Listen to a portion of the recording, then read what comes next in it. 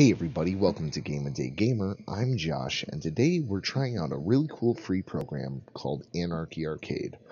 And really, to get right to it, basically what Anarchy Arcade is a 3D representation of different places. There's houses, and there's like the E3 Expo. And what you can do is load in your affiliated Steam games and other things that have been created in the Steam Workshop to make your own custom arcade based off of your own games. So I just spent a little while, about 30-40 minutes, putting in some games into a house that I actually have installed on the computer, and a couple other little things that I downloaded from the Steam Workshop to take a look at so you could see what Anarchy Arcade is all about. And the best part is, it's fucking free. So let's take a look. Now, you get to choose if you want to play in the metaverse or in single player mode. Single player mode means that it's just you. In the metaverse, it's a shared universe. So, single player it is. Anarchy Arcade. This is actually really cool for free, and apparently there's a big update coming up too. So, I'm looking forward to it. See what else it can do. I definitely need to figure out if I can get more arcade model cabinets, though. Let's see, full screen? Maybe not. Online mode enabled. Why? So here's some posters I put in. Now, see, you can actually click with the middle mouse button here to edit the item completely, which is very interesting. The file. If you have the movie, I guess technically you can stream it into your game.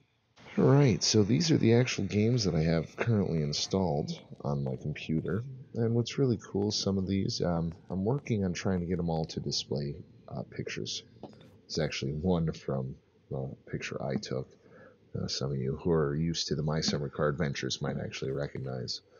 But what's really cool is you can literally take it. You notice I do all the car ones like this, but here you got No Man's Sky, kind of in a space simulator or flight simulator. Same with Flight Simulator. Cool poster I downloaded from someone. Thank you. But yeah, you've got all these different style arcade cabinets, and it's easy as selecting with the mouse button, and you can fully edit the item. This is really cool. Now, it's not just for visual show either. That's kind of the cool part. You can actually load the game from inside of this game. It's kind of like I don't know, inceptioning your own games here. So, like for instance, My Summer Car, click on it like so. You can watch the trailer that's linked to Steam, or you can click play.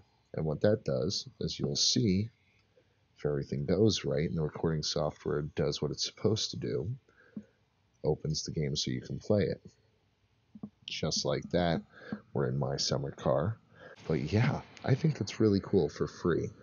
The fact that you can customize a cool place like that and then use that kind of as your desktop for your games. So you can just wander and be like, what the fuck do I want to play next? Wander over, I don't know, maybe is that lame? I don't know, I think that's kind of cool. But yeah, boom, My Summer Car. Just like that. Very nice. You can just drop in games wherever you feel like. And this is kind of how you do it. So what you would do is you just look at some blank space. Yeah, let's do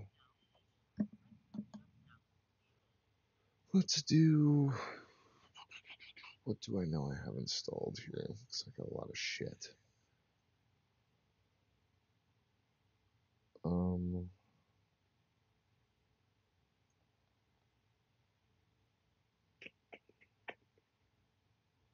Oh, okay, I know I have Architect. Oh no, I know I have Abduction installed, so that's cool. I like the art on that. Let's Welcome to Korea. see, it starts playing the sound in the background for the trailer. It's kind of weird. Sometimes it doesn't display it on the screen, which is awfully weird too. Welcome to Korea. But you see plenty of different things that you can use, Let me especially if you download some. everything will be fine. Jesus, just give me a decent arcade cabinet. Let's just go with that one. Drop it in and boom, just like that. Click on it, now you're watching that trailer that you can hear. I do like how you can get it to display at least a picture to give it that kind of arcadey feel. The one weird thing though with the sounds is if I were to leave this room, if that was still playing, it'd be just as loud as, if I was all the way over here. So there's no real 3D modeling, I guess, of the sound, which it's all right. I mean, this is free, but it gives you a cool little place to, figure out what game do I want to play if you've got a bunch of games and you're just kind of confused. You kind of just wander through and go, do I want to play No Man's Sky? I haven't played it since the update came out. Might be better. I don't know. I haven't played the update, I should say. I haven't played it in months.